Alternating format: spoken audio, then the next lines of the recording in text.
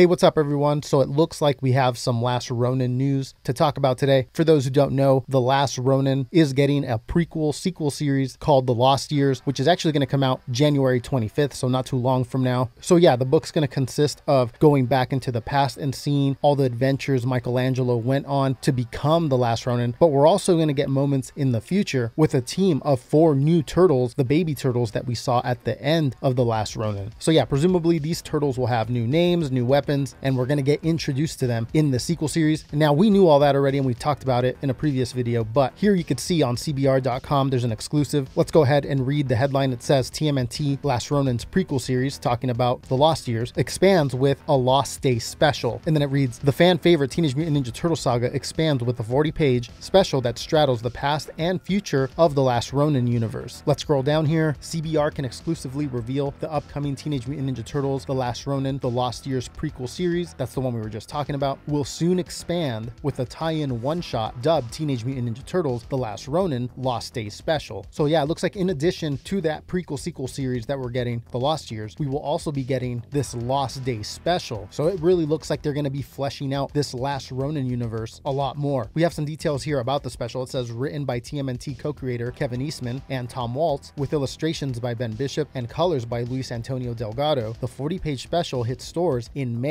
of 2023 and stars April O'Neil, her daughter Casey Marie Jones, and the 4 mutant turtles the pair have adopted and trained. And those are the new turtles that we were talking about earlier. After April takes the turtles on a supply run into the devastated ruins of New York City, she becomes embroiled in the latest power struggle affecting the streets and needs to race home with her 4 reptile friends before it's too late. All right, there you go. So other than the 5 issues for the Lost Years prequel sequel series, we will be getting an additional 40-page special called Lost Days. It looks like those new 4 turtles are going to be somewhat grown up at that point, and you can tell that by the picture here that they revealed with this article. And you can see April O'Neil in what looks like the sewers flashing a flashlight, and behind her you can see a silhouette of the 4 new turtles. They appear to be wearing some type of hoods, but you can see their eyes glowing and can kind of see the outline of what their heads look like. Can't wait till we get a full reveal on these new turtles and get their names and all that. Okay, so other than that, in this article they also revealed something else. Let's scroll down here a little further. You can see it says Teenage Mutant Ninja Turtles expanding Roninverse. TMNT The Last Ronin Lost Years is scheduled for a January 25th release date, which is not too long now from this recording, just a few more days. But then it says IDW has also announced an expanded director's cut edition of the miniseries' first issue for April of 2023, dubbed Teenage Mutant Ninja Turtles The Last Ronin The Lost Years #1 director's cut. The book features supplementary materials from Kevin Eastman as well as artist Ben Bishop and SL Gallant. So there you go. It looks like issue 1 of The Lost Years will be getting a director's cut version that comes out in April, and they did the same thing with the original Last Ronin series. There was a director's cut for that first issue, and it was filled with a bunch of behind the scenes storyboards and things like that. And it looks like we're going to be getting something very similar to that here, and you can see an image they released of what I believe is a frame of one of the pages that's probably going to be in that director's cut, and you can see some notes there from Eastman. And speaking of Eastman, we have a quote here from him that says, as Tom Waltz and I dig deep into our evolution of New York City post The Last Ronin, the Lost Day tale brings the future of all things TMNT up close and very personal. Buckle up, things are about to get messy. So yeah, there you go. Go check out the article if you want to check out the rest of what they had to say here. But yeah, the 2 big things from this, the 40-page The Last Ronin The Lost Years Lost Day special, and the Lost Years issue 1 director's cut announced. But yeah, Lost Years about to start in the next few days here. Make sure to pick that up. We're going to be breaking it down in the next couple weeks or so keep your eye out for that. But that's it for this quick video. Thanks everybody for watching. Remember to follow on all the social medias. Links are down below in the description, and I will see you guys in a little bit with another video. Take care. Armed.